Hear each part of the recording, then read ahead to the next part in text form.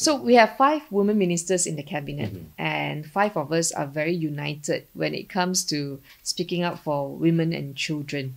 And so when we, every time we got together in the beginning, the first thing that we all said we wanted to do was to ensure that Malaysian women can pass citizenship to their children who are born abroad, right?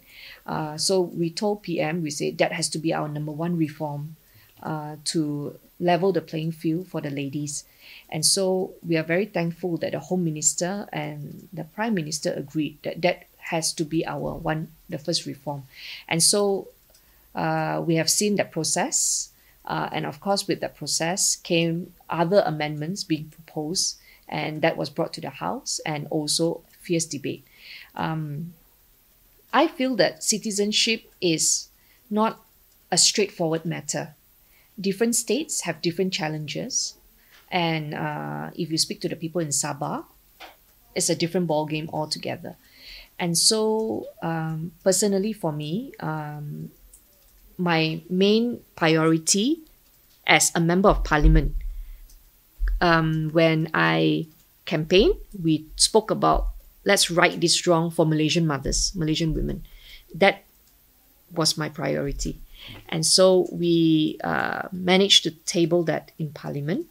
No matter how fierce the criticism is outside, nothing will change the fact that it is this unity government that brought the bill to Parliament to give Malaysian mothers that equal opportunity and right to grant citizenship to their children born abroad. Yeah.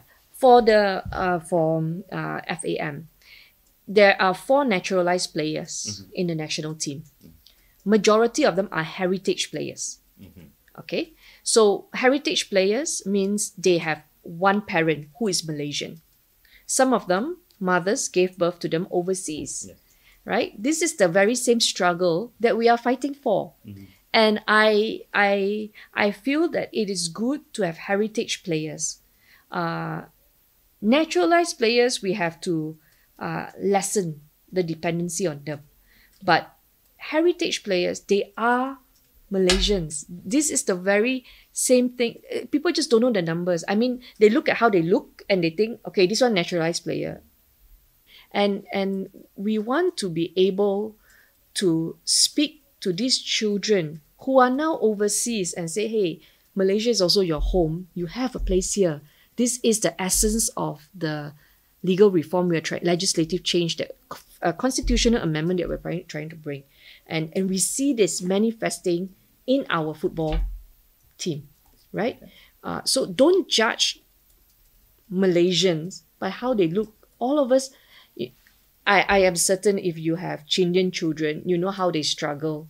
They are always being labeled as this race or that race. And I just really want, just relate as Malaysians. Yeah, that is the kind of, I want sports to be able to give that opportunity to Malaysians, just to be who they are. Yeah.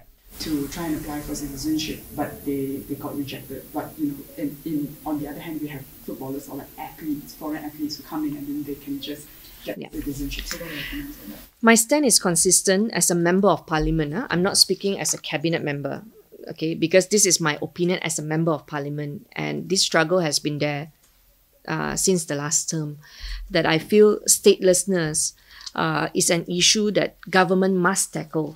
We cannot put it on hold for far too long, because it will come back and bite our country in so many forms. Statelessness is very cruel. Statelessness is not the fault of the child, the baby.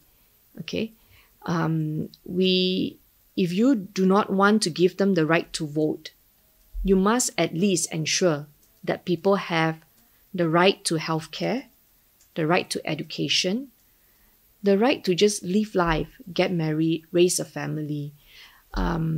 And I would like to see progressively us talking about this and tackling it. One thing I will acknowledge is that we will never be able to bring this and resolve this in one single debate. Yeah, because what is real in KL is different in Sabah. And that is something we must acknowledge, the sensitivity in the different region. And as a result of these sensitivities, really the only solution is through engagement that is peaceful, and there must be a lot of respect going into this engagement, and it cannot be emotional. Because the moment you are emotional about this, then engagement will break down. Yeah. And when you're no longer talking, then you will be suspicious of each other.